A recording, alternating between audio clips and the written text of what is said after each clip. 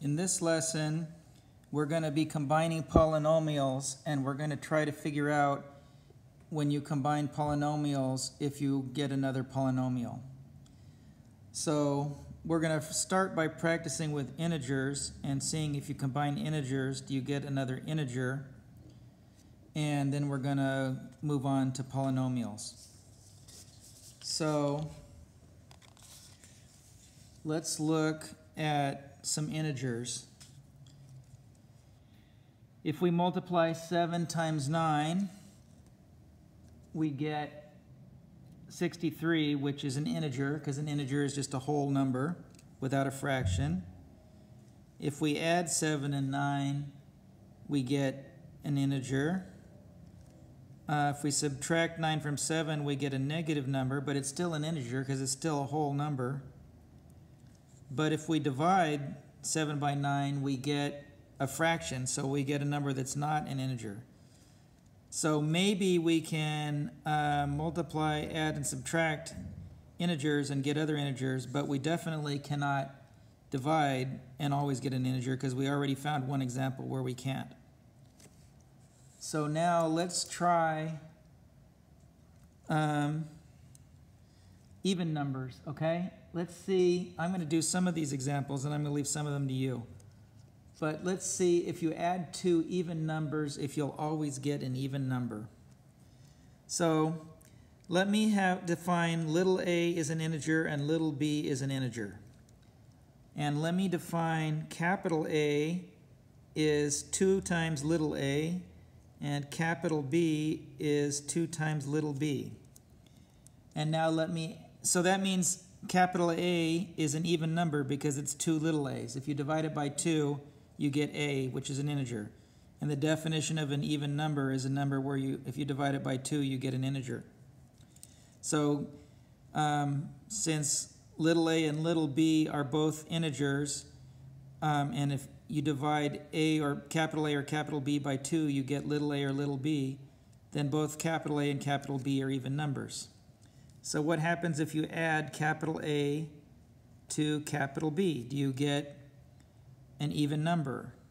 Well, that equals 2 times little a plus 2 times little b. I'm just substituting 2 little a for capital A and 2 little b for capital B. And I can factor out the 2 and get that it equals 2 times a plus b. And as long as when you add two integers together, you get another integer, then if you add capital A and capital B together, you're going to get an integer, or an even number, because if you divide it by 2, you get little a plus little b. So I guess maybe we should prove that if you add two integers together, you get another integer, which I think is, yeah, it's number 8. So let's go back to number 8 on the next page, okay? Let's go ahead and prove that if you add two integers, you always get an integer. Okay, so what is an integer? It's a whole number.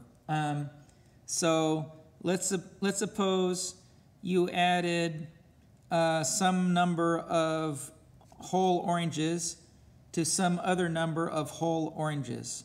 Then you'd have a bigger number of whole oranges, but you'd only have whole oranges. You wouldn't have any half oranges. So adding whole things together only gives you more whole things. It doesn't give you any half things. So that's my reasoning for, yes, if you add two integers, you're always going to get an integer. All right. And the same thing works for subtraction. If you have, a bunch of oranges and you take away some of those oranges, you're still only going to have whole oranges. If you only took away whole oranges, you're not going to get any half oranges. So subtraction, there's no way you can subtract and get a half an orange. So subtraction also works. Let's see, is there anything else? if you add two odd numbers, you'll always get an odd number. Let's try that one. That one I would just prove by, let's try adding two odd numbers. Let's add 3 and 5, and I get 8. And if I divide 8 by 2, then I get 4, which is an integer. So 8 is an even number, so I added two odd numbers, and I got an even number. So you're not going to always get an odd number if you add two odd numbers together. We just found an example where you don't. All right. So I think using the reasoning that I've used in these examples, I think you might be able to do the rest of these. So let's go on to polynomials, and let's talk about what is a polynomial, okay? So a polynomial is going to be something of the form like ax to the n, I'll say n plus 1, plus bx to the n plus cx to the n minus 1, and so on. So these we call coefficients, the a, the b, and the c.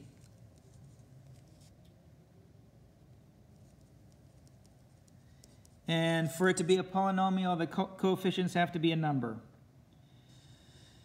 And these are the exponents.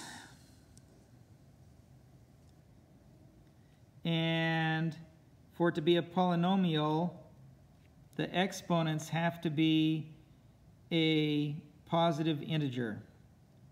And 0 is a positive integer. So the exponents have to be 0, 1, 2, 3, and so on. And then you can have as many terms as you want, as long as every term, the coefficient is a number and the exponent is a positive integer.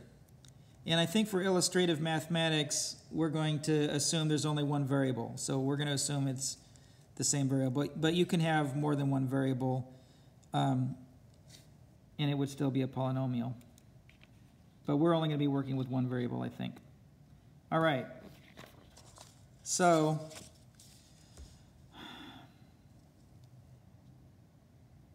let's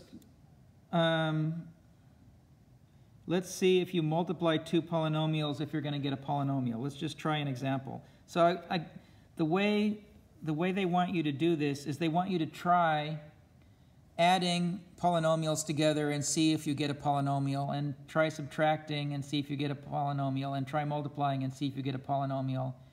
And just do a bunch of examples and also try dividing and see if you ever get anything that's not a polynomial. So like with the integers, we were able to find an example where if you did 7 divided by 9, you didn't get an integer, so that proved it wasn't true. So if you can find an example where you add or subtract or multiply or divide polynomials and you don't get another polynomial, then you know that you won't always get one. So I want to keep the video short, so I'm not going to work out any examples, but on your own, see if you can find any examples where you don't get a polynomial, and we will talk about it in class.